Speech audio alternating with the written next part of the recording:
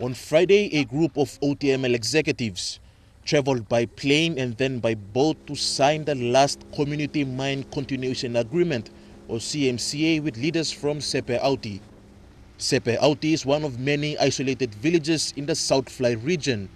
It sits at the end of the CMCA corridor, a corridor that OTML operates and is obliged to deliver needed services to communities affected by mining operations.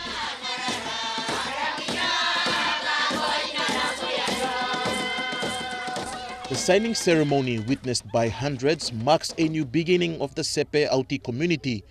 It also gives OTML the right to continue its operations and in return compensate the community through viable development. For the villagers, it means more than just a signed agreement. Women representative Tuani Koda says for years they have been missing out on benefits that came with the CMCA agreement. We should not blame OTML for not assisting us under the CMCA program, because we did not sign the agreement. Therefore, I am now very happy to sign now, and this will make it possible for me to receive these services in full now.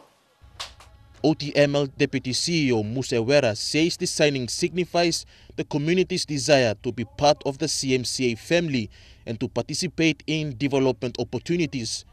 He says this will now give OTML the right to enter the community, and he adds the people to work closely with the company. This agreement is very, very powerful, people of Sepe-Auti. This agreement.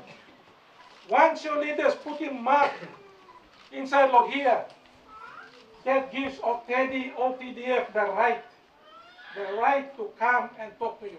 He added the benefits from the agreement will start now and people mustn't blame OTML for missing out for years.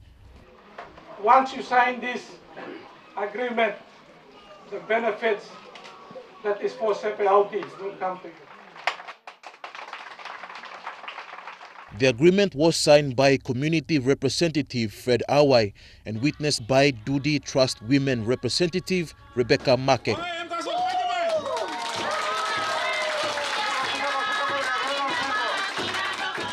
Stanley Ove Jr., National EMTV News.